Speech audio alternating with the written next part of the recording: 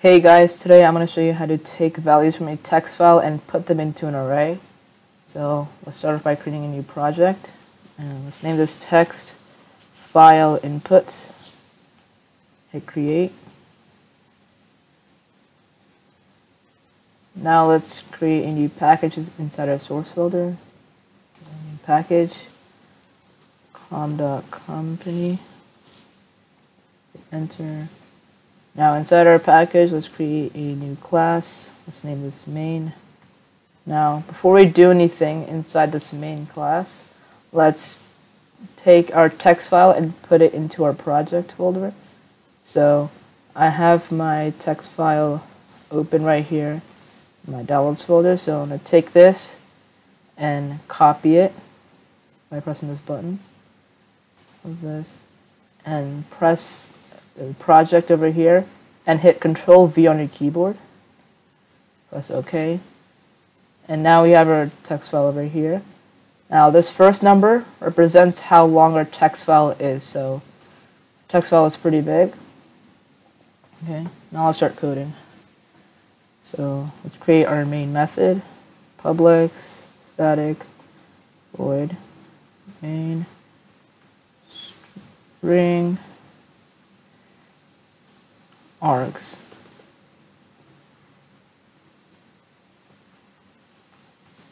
Okay, now let's create a new integer, and this integer will represent how big our text file is. So int, now let's name this text file length. Okay, now we're not going to define the integer yet, but we will later. So now let's create our scanner class so we can read the text file. So scanner in file equals new scanner. Now inside the parentheses, let's put in new file. Okay, parentheses. Now inside here, let's put in the name of our text file. So our text file name is data.txt, as you can see up here. So let's put in data.txt.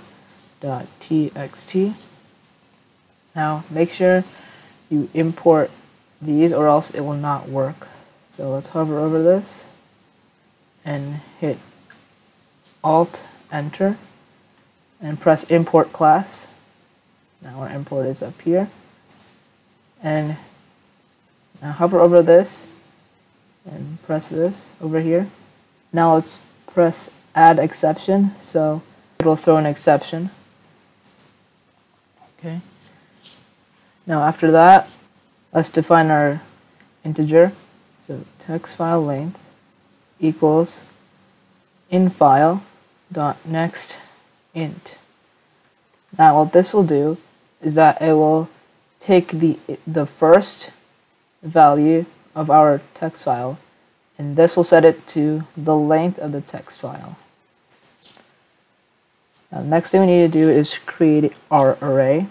So since our values are all decimals, let's create a double array. So double, let's name this array equals new double.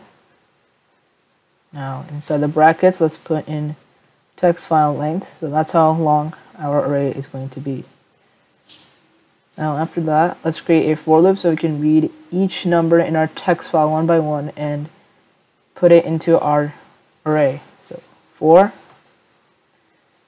int I equals 1. And we're doing 1, not 0, because the first value is this, but we want to read it from the second and beyond. So we're doing 1 here. And then after that, let's do I is less than text file length I plus plus. Now inside our for loop, let's put in array of I, and we're doing I because our for loop integer uses an I. And let's set this to equal to infile dot next double. Okay, and again we're using next double because the rest of our values in our text file are all decimals. Okay, and finally we need to put in file dot close, so it closes the text file. Now let's print our array. So it's down here. Let's create a new for loop. So for int I equals 1. I has to be less than array dot length. This is how big our array is.